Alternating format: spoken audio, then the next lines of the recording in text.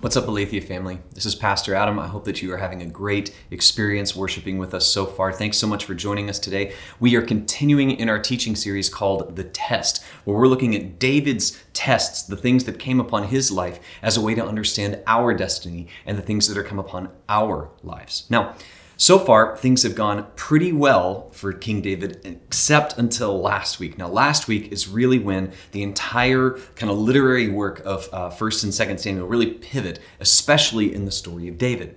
Because last week we studied how David decided to take Bathsheba, decided to sleep with her, decided to utterly forget God and do some terrible, terrible things. We learned that he failed the test of entitlement. Now, the interesting thing is that God forgave him. When he was confronted by Nathan the prophet, God forgave him, but God did not remove the consequences of his sin. And so today, we're going to look at a huge chunk of text. We're actually going to go from chapter 13 all the way to chapter 18, but don't worry, I'm not going to read you 5 chapters of the Bible.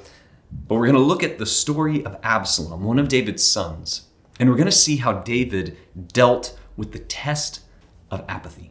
So, before we summarize the story, I want to take us to the very, very end of that story and go to 2 Samuel chapter 18, verses 31 through 33. Here it is. And behold, the Cushite came and said, "Good news for my lord the king, for the Lord has delivered you this day from the hand of all who rose up against you."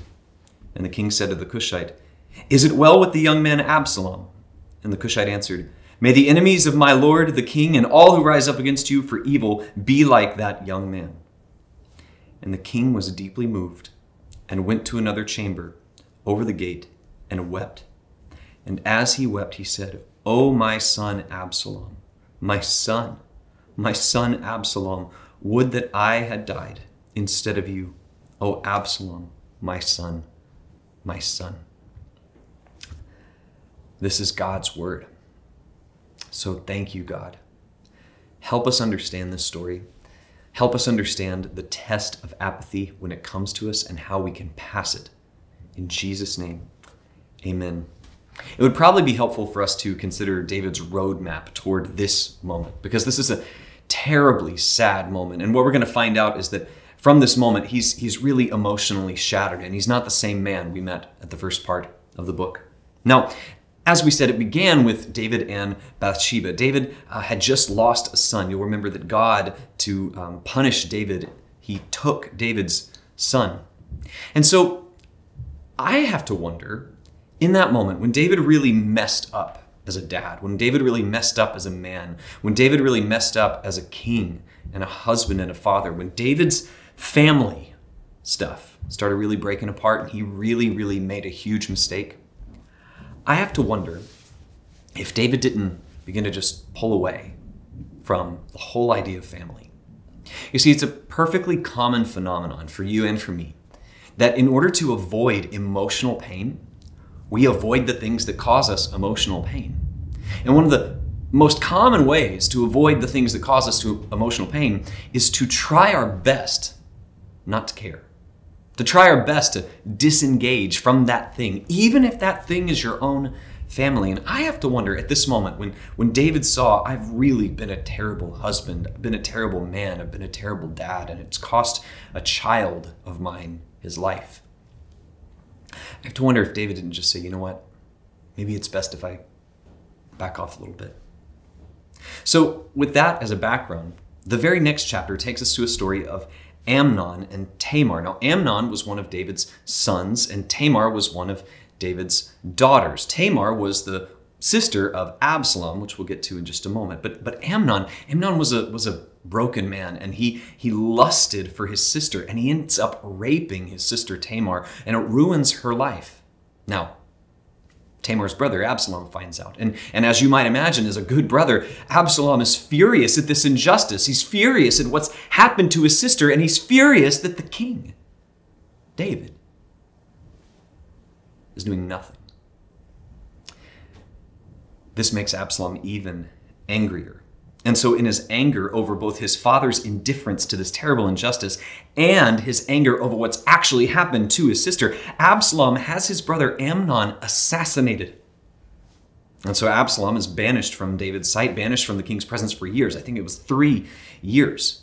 And this slowly just begins to make David so sad. So now here's David's emotional situation. Not only has he lost a baby, but he's lost a son, and he's lost the other son who murdered this son. Already we're seeing that David is reaping what he has sown. Just as he murdered a man, now his own sons are murderers. Just as he raped a woman, now one of his own sons is a rapist. Something really terrible has entered the kingdom. But Joab, being a friend of David and the commander of the army, Joab arranges a really interesting situation for David to bring Absalom back. And David does bring Absalom back, but he doesn't bring him into his presence. And so for quite some time, Absalom is over here, not in the actual presence of the king, until many years later. Now, imagine how David felt in these moments. Imagine a story about himself that is being woven in his mind. Imagine what he's telling himself. He raped a woman and murdered a man, and now his own kids are rapists and murderers. He is experiencing all of the outcome of his own sin, and he's probably thinking, I'm a terrible dad. I'm a terrible, terrible husband. And I've done something really terrible to my family. I don't know if you've lived long enough to do something that you regret, or to find out that you've done something rather regrettable. I have. And it's awful. It's awful to discover that something you tried to be good at, maybe you weren't great at. It's awful to discover that someone you really love, you really ended up hurting. It's awful to discover that this thing that you feel called to do, or this thing that you are actually called to do, you have not done well. And it's really hurt someone else. Imagine what David had been telling himself. Imagine how much safer and secure, therefore, it felt for him to just back away, for him to pull back a little bit and not show up to his responsibilities to be a dad, or to be a husband, or to be the godly man in his home that he was called and commanded to be. It probably felt like the best way for him not to drown in his own emotionality. Now, I don't know about you and how strongly you feel your own feelings, but I do know about David, and I know that David felt his own emotions really strongly, and sometimes he was even ruled by them. So perhaps in a moment of desperation, he's just trying to manage his own emotionality, and he says, you know what, I gotta back up. I'm not a good dad, I'm not good at this family thing, so maybe I should just disengage. But here's the thing. At that moment, at the temptation to disengage from the thing that has caused you pain, is the test of apathy. When it comes to you, and man, it will come, what are you going to do? David failed the test of apathy in the belief that it would rescue him from his own emotionality. But here's the dirty secret. If we fail the test of apathy and we are apathetic toward our own sin or the sin that God wishes us to confront, it will only multiply in the next generation. Hear that. If you and I are apathetic to the things going on where we are supposed to be going, the broken things where we are supposed to show up and fix them, if we don't take responsibility and we are instead apathetic toward those things, if we're indifferent, then those sins and that brokenness will only multiply in the next generation. And that's exactly what happened here. David's angry at Absalom for murdering Amnon, but for some reason not at the rape of his daughter, which is really awful. And Absalom is angry at David and his indifference over the rape of his sister. So you see that these two men, father and son, they're pulled apart because they are both angry at each other. And that antipathy that forms from anger and trying not to care produced rebellion. So here's what happened. Absalom decided, you know what, my dad is not a just king.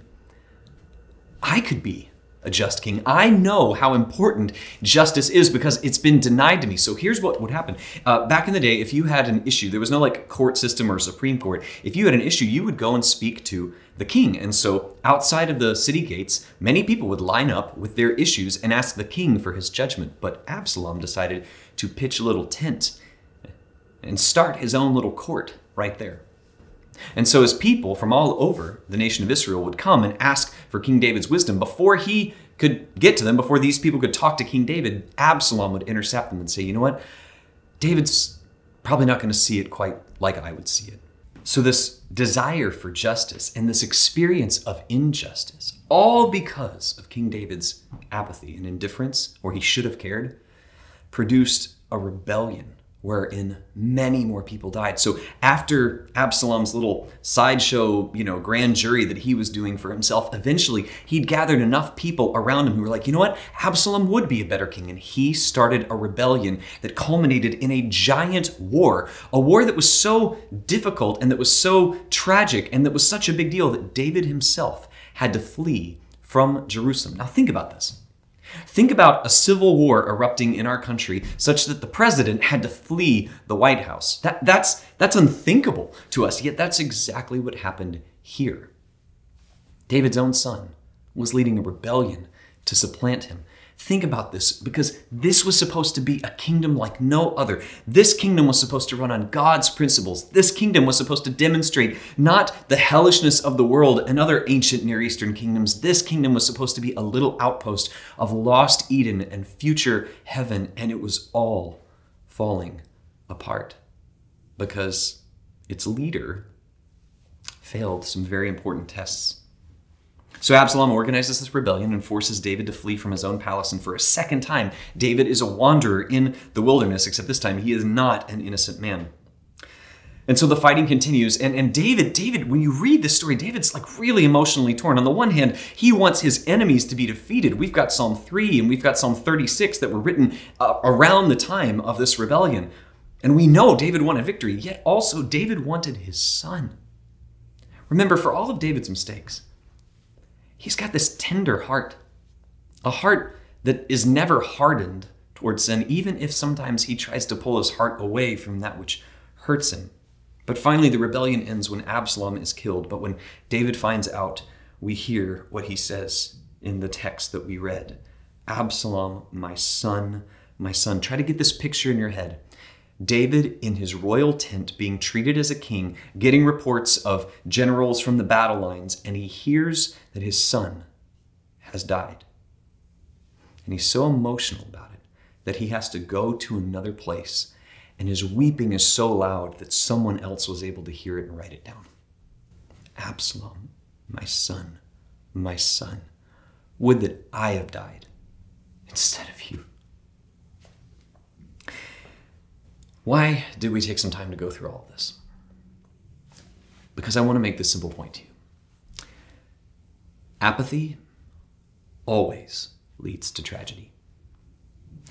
Apathy always leads to tragedy.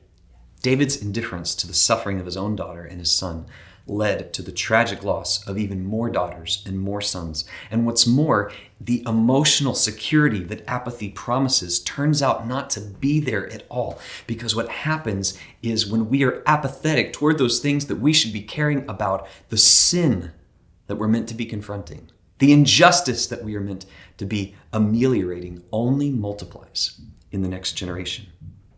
And finally, it breeds insecurity.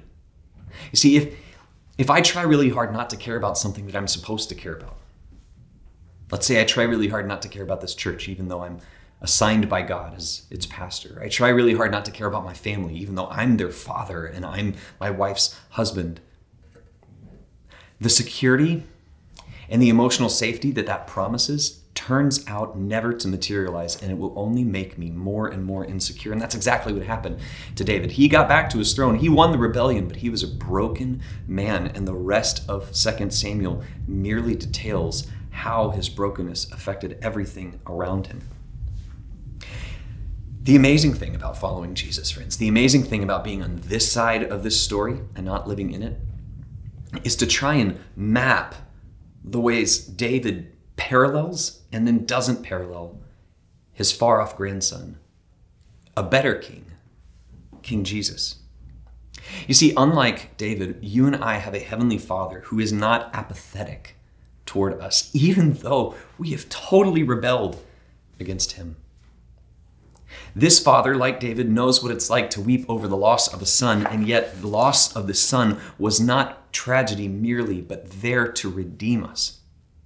Has it ever occurred to you that God has kind of a messed up family? Do you ever think about that? Like, God is a perfect father, I think we can all agree. And yet his family, I don't mean the Trinitarian family of the Father and the Son and the Spirit, but his children, us, humans, the people he made, we're a bunch of rebels. We are a bunch of Absaloms. We are the same kind of people who have accused God of injustice. We are the same kind of people who've accused God of apathy. God's got kind of a messed up family. And yet, he did not allow the brokenness of his earthly children to keep him from showing up and caring. That's the amazing thing about Jesus, because unlike David, he fully engaged where David was apathetic and pulled away. Unlike Absalom, Christ doesn't think his father unjust. And unlike David, our Heavenly Father is not indifferent to our suffering. Where David's family was torn apart for David's sin, the Trinitarian family, particularly Jesus Christ himself, had his body torn apart for our sin, not his own. See, apathy is always going to be the temptation that you experience when something you love produces pain for you. You're going to feel like maybe I should just not care. But we are called to be a people of faith who show back up to that thing, to that relationship, to that calling, believing that it can be better the next time, believing that the Holy Spirit can do something through us the next time, believing that the resurrection power of Jesus means that the same power that raised Christ Jesus from the dead dwells in me and can flow through me to that thing that keeps on hurting me.